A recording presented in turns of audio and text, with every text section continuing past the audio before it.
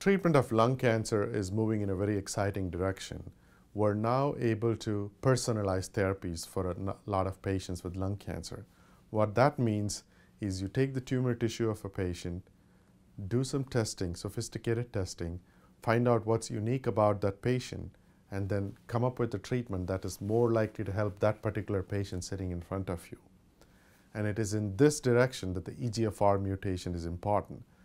Nearly 15 to 20% of patients with a form of lung cancer called lung adenocarcinoma have this mutation in their tumor. So for these patients, we don't give chemotherapy, we don't give immunotherapy, we give them drugs that specifically block the EGFR pathway.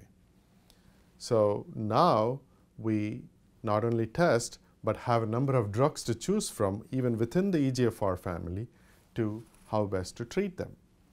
What is exciting about this research that we've just reported in the New England Journal is this drug called osimertinib seems to produce significant improvements in the effectiveness of the drugs that are used to treat patients with EGFR mutation.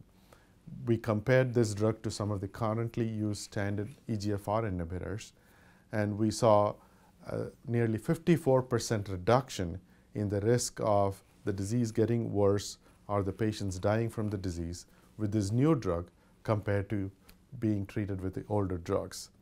And this is already leading to some important changes in how we approach patients in the day-to-day clinical setting.